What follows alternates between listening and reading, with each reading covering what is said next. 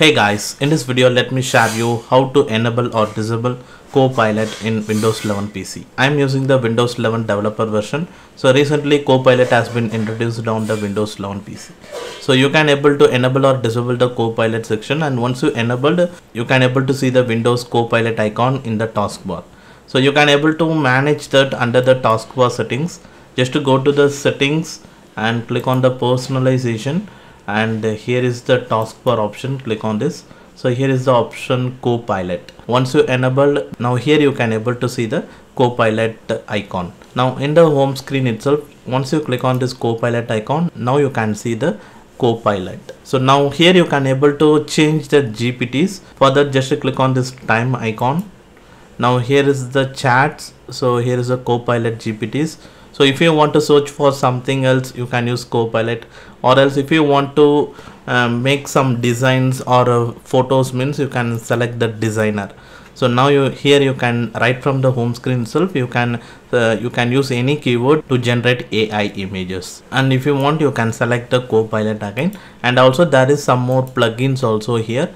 So here it is. So Instacart, Kayak, and Open Table Shop. So like that, some more plugins are available, and in future also if any plugins available, so you can just check over here. The Copilot can open the setting page on behalf of you once you do any searches. For example, so if I actually search for select any one of the recent images and set that as home screen wallpaper, it actually opens the personalization and background setting page. And also the Copilot don't have the direct access to your computer files or settings.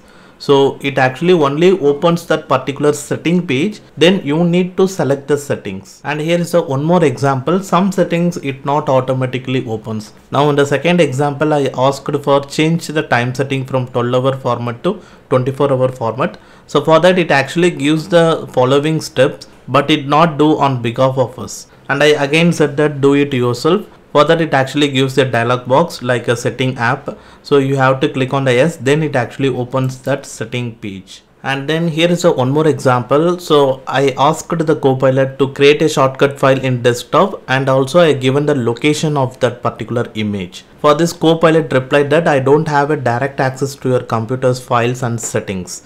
So like that, some settings are still limited and it's not fully integrated with the Windows operating system.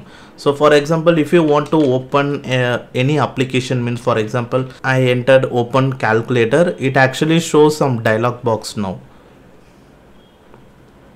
So here it is. You have to click on yes. So then only it actually opens the calculator application. The Copilot still not have that administration full permission. So to do all the settings or accessing all the files on behalf of us. But in future, if that particular update is given by enabling any permission settings, means so that will be greatly helpful, so that we can able to smartly communicate between the Windows operating system using the Windows Copilot.